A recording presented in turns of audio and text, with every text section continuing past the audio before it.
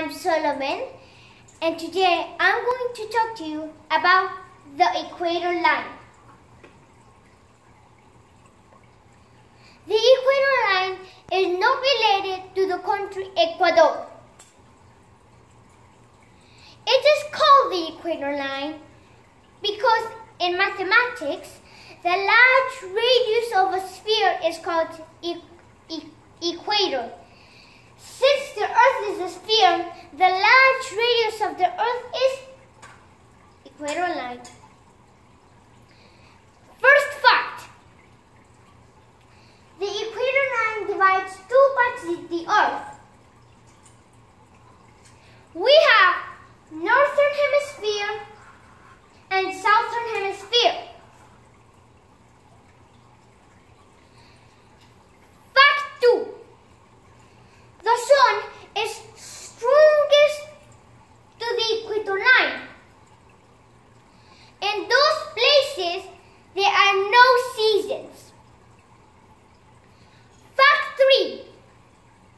All countries, cities, and towns that are near the equator line have warm climates. Why? Because the sun remains almost directly to the earth, causing the temperature high. If you live near the equator line, for example in Colombia, that happens. Fact 4. The equator line passes through 11 countries. In South America, Ecuador, Colombia, and Brazil. In Africa, 6 countries. And in Asia, 2 countries called Indonesia and Maldives. Fact 5. If you live far the equator line, for example, United Kingdom, United States, Korea, Argentina, and Australia, have a change of climates. That means they have 4 seasons called winter, summer, spring, and fall. So, parts of the year have warm climates, and other parts of the year have cold climates.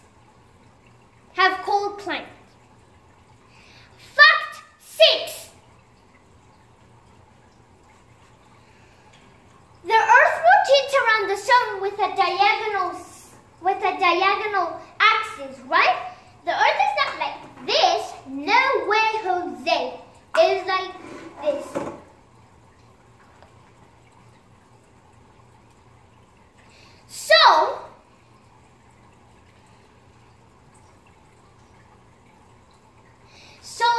So the countries that have 4 seasons spend parts of the year further away from the sun and other parts of the year closer to the sun.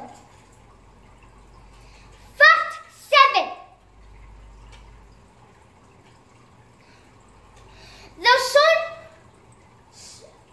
rays strike in Antarctica.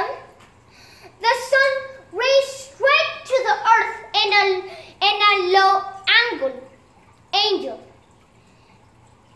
which is why the climate in Antarctica is cold as ice. Okay, that's all. Thank you for watching my videos, but you can also watch these videos in Spanish and share with your friends. Please press the I like button and please subscribe, and thanks. In the next video, I will show you how the